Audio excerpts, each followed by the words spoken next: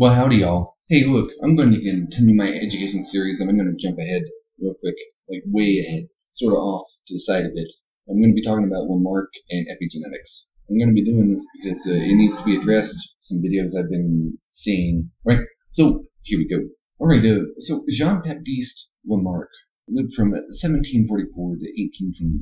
He is most famously known for his theory of inheritance of acquired characteristics or traits. A typical example of this is like elephants and their trunks. Like Lamarck believed that once upon a time, elephants all had short trunks, and that those that could reach farther sort of developed longer trunks incrementally, and then over generations, this acquired trait was inherited and grew into longer and longer trunks. Same thing was said with giraffes and reaching for trees. Believed, not that as it's known now, that giraffes use their necks in mating competition. It was believed that giraffes had long necks because they needed to reach up to the top of trees.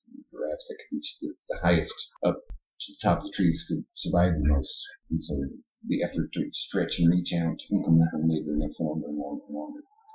This is the traditional theory of the inheritance of acquired characteristics. Now, Lamarck and Charles Darwin agreed that life adapted and changed over evolution, evolved over generations. They agreed on that.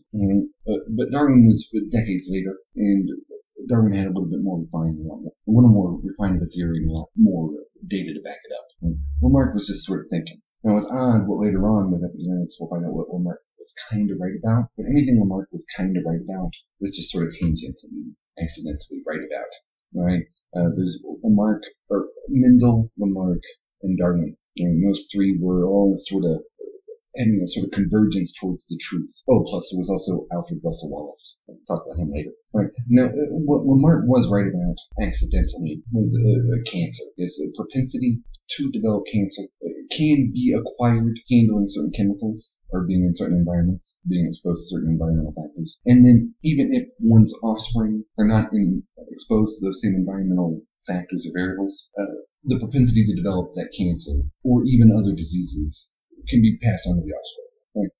Now, this kind of goes into the study of epigenetics. Epigenetics is the study of environmental chemicals, the effects environmental chemicals have on the expression of genes, generationally speaking. And that's the important part, generationally speaking. Epigenetics is about affecting DNA on a molecular level to either encourage or inhibit the expression or functions of certain sections of DNA. Right? Typically, this is accomplished by ingestion of chemicals or other atomic or molecular substances. These substances cause the change in the expression or function of the DNA. But a change in diet, like a change in the ingestion of certain food chemicals, food molecules, and to a lesser extent, a change in the biochemical, physiological environment and functioning, healthy functioning of the body, can bring about expression change in genes or DNA. This change is, again, typically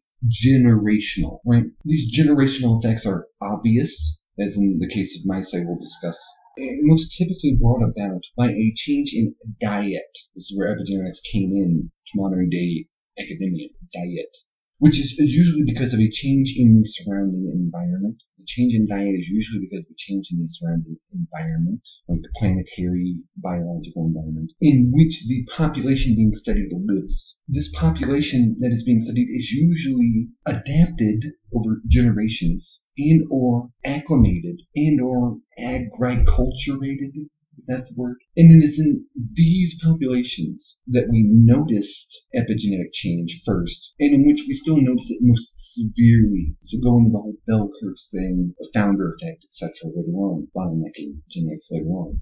But my point is, and I'll make it up front, because I'm trying to make this a quick video, is that Lamarck was only partially right. And even when he was right, it was by accident. Epigenetics is not Lamarckianism. Epigenetics is not traditional inheritance of acquired characteristics in the Lamarckian sense. Right? And there really is no inheritance of acquired traits in the genetic sense, in the Darwinian sense. Alright? Now, to bump back to epigenetics in mice. Now, most biologically, like a decade ago, what they noticed was they could take mice they had bred over generations to sort of be disease-ridden, fat, lazy, cancerous, sort of stupid. Sort of like your average American mouse. Your average American mouse.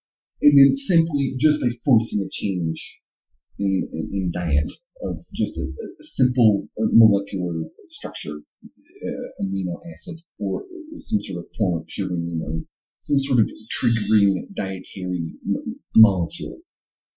Just by a simple change in that, they can take the fat, lazy, stupid, cancerous mice, the disease-ridden mice, and their offspring, their children, will be normal mice. This is what they're showing by epigenetic change, and it's typically in diet.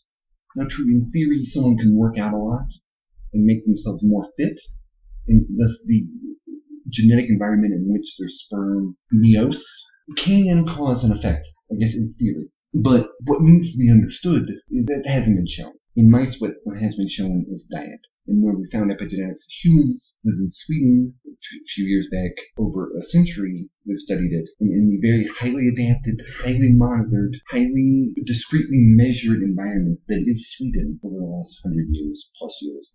They noticed only in male populations where we would consider that there's a Y chromosome connection, that was it a father who was malnourished before puberty, going into puberty, his sons were less likely to die of heart disease, and then for times when there were too much food for males before puberty, this increased the grandson's likelihood of dying of diabetes-related illnesses. But if the food surplus continued into the father's, the grandfather's son, and the son's father, into the second generation, if that prepubescent food surplus continued during the second generation's male time period, then the third generation male, the grandson's likelihood of dying of diabetes, was balanced out.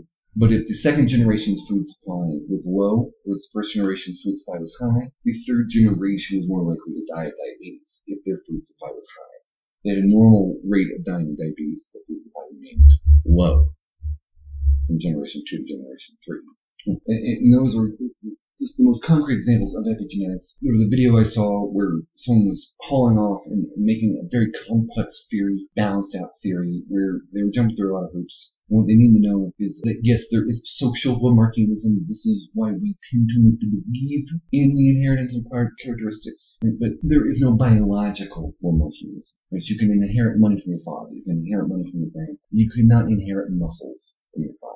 Your father naturally has muscles. You have a 50-50 chance of inheriting that natural tendency to naturally have muscles, but then there's your mother's side of the DNA too.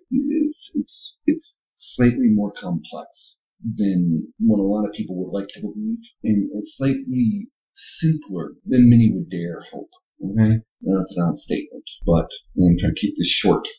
So there is social Lamarckianism, yes, there is inheritance of acquired social characteristics and traits naturally, but there is no biological Lamarckianism, not in traditional biological academic sense.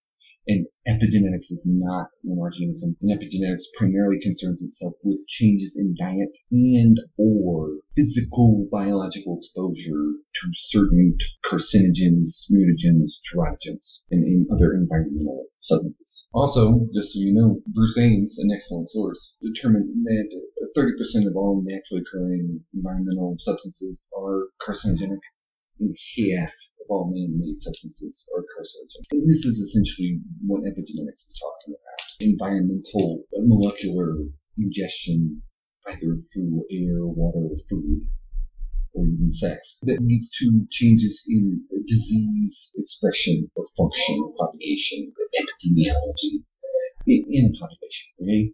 That's all epigenetics is talking about. It's not talking about getting stronger, faster, generation. Yes, if you're healthier, your one sperm and eggs are probably going to be healthier too, naturally. But any changes that occur will probably occur primarily in diet. Stop eating crap and your body will stop being loaded with crap. And you'll stop producing reproductive cells that are crap. And yeah. Alright. Well, you guys have a nice day. And always remember to go your own way. Yours truly. Yeah.